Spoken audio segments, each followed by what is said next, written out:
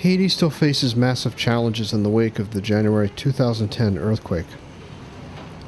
Media coverage of the first year since the disaster is focused on government inaction, the slow pace of recovery, and the seeming inability of Haiti to recover.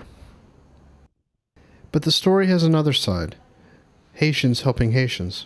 The earthquake teach us conviviality, which is how we can live together as brother and sister, how we can be support, we can share support and one another and sharing. Church World Service partners in Haiti also acknowledge problems, but they say the world has forgotten that Haiti needs sustainable development that helps as many as possible and gives Haitians a voice in their future. If you need a sustainable change, you should involve local people. They should participate. That's a good model also of partnership.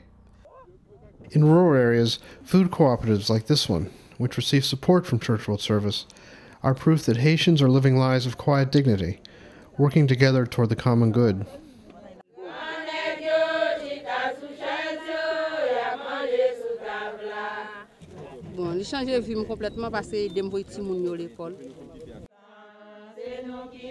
The co-ops pool resources and provide credit to members.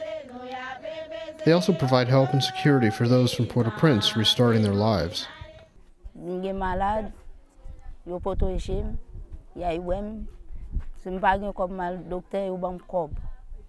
Mouvement coopératif là qui s'allie en gros.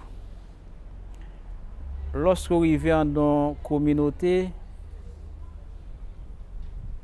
vous commencez à parler avec nous pour sensibiliser vous, pour mettre vous ensemble.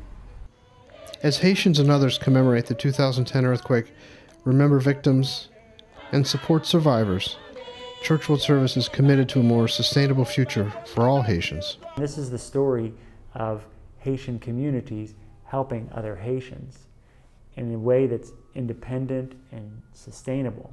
And that was possible because of the work that's been done over the past few years to help these communities to become self-sufficient. This to me is a model of what we want to help Haiti develop, is a system where the communities are self-sufficient enough that when a disaster strikes, the communities help one another.